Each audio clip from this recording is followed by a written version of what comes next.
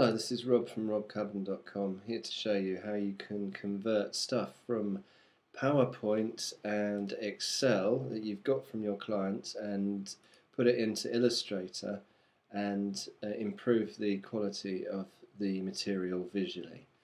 Here we have a little chart in PowerPoint that I've got from a client, and the great thing is that you don't have to recreate this.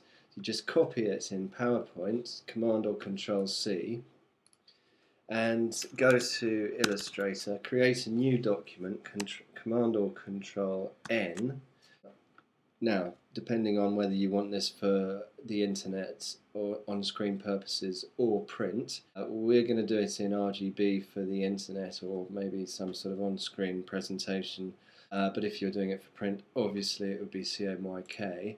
I'm going to create, I would choose anyway the raster effects to be at the highest possible resolution, and you just paste what you have copied from PowerPoint Excel into the Illustrator document, Command or Control V. Now, two things you have to do now to make things easier for yourself. Firstly, go to Object, Clipping Mask, Release. That will enable you to select the different elements easily. Also, you can Object Ungroup as well at this stage, though in this particular case you don't need it. Now you'll find that you have a few boxes here that you don't really need. They are actually either white or have a fill of nothing. If you go View Outline or Command Y, you'll see these boxes. You can just select them and delete them because you don't need them. And also there are some unpleasant black lines here. You can see in the color palette that they are filled with nothing, so it's not the orange, and they have a stroke of black. So in order to select them all, just go same, fill and stroke, and then delete them to get rid of them. You can do what you want now with the graph. It is all in vector and the text is all editable. Let's put this in Gill Sans, and also we can change the color. If you are doing a print document, you may want to change your blacks in the text.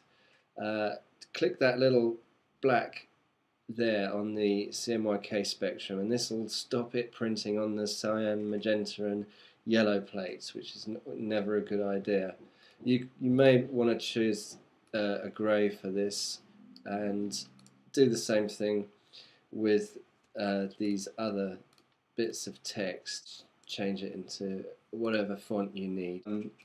The other beauty of this now is you can do what you want with the coloured bars or any other objects in the table that or whatever diagram you're taking into Illustrator from Excel or PowerPoint.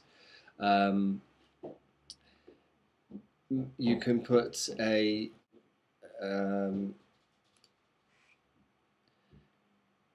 any sort of texture onto it. That was the word I was looking for. You could also put some sort of 3D effect onto it, but the point is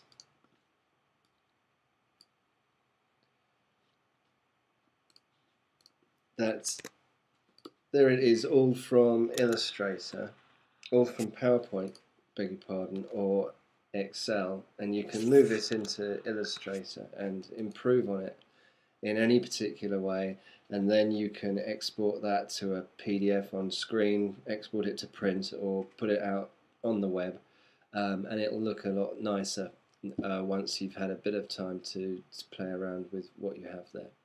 So this is Rob from robcoven.com. A little tutorial there. Hope you liked it, and I'll see you again soon. Bye.